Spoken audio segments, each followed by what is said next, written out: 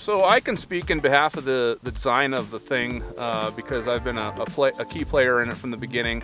This has really been a long time in the making. It's been difficult because 3-inch tracks don't exist on snow bikes, and 3-inch tracks that are 129 inches don't exist at all.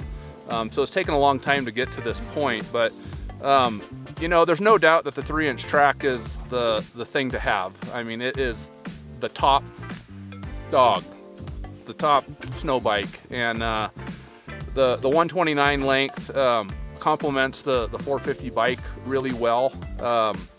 You know, in setting up the 3-inch, you know, we had to change drivers. It's a 3-inch pitch track, and so it has a slightly larger driver on it.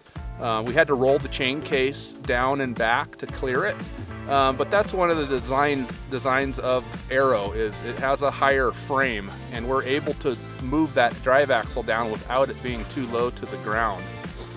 We also lowered the drop bracket, so to speak. We lowered the chassis over the suspension so it doesn't sit any higher, and it puts that weight more to the back. So there's some optimized geometry inside there that's key for the 3-inch track. Alan mentioned the drivers. This is a really, really cool driver. It functions really differently than any other driver. So normally with a standard driver, you're driving off the 2 nubs, the involute drive nubs on the center of the track, and this one does as well. But we've also added offset extroverts.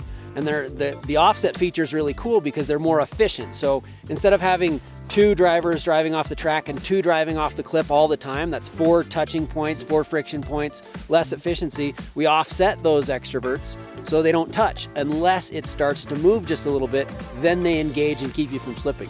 So increased efficiency, less drag, you can run the track a little bit more loose, get a little bit more horsepower to the snow, and they're ultra lightweight, completely hogged out, drilled out, really, really cool feature. All I knew was, holy crap, this thing hooks up, and I could point this thing up any slope that I wanted to, and it would just kind of lift that front ski off the ground and just keep chugging along. It just rip up there, and it doesn't feel like it's taxing the bike. Stock 450 here, it just rips it.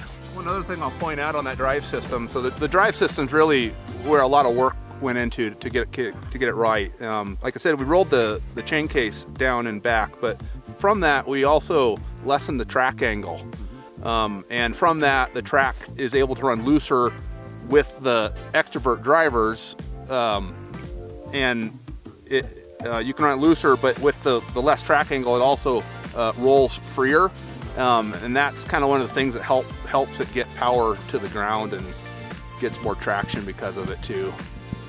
And ARO also got all of the updates we talked about with Riot. So lighter drivetrain, lighter drive sprockets, more compact jack shaft, improved brake system. Somebody said, does it feel long on the way up here?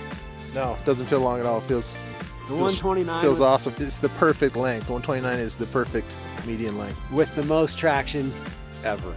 Yeah, this is I'll be riding one of these next year for sure.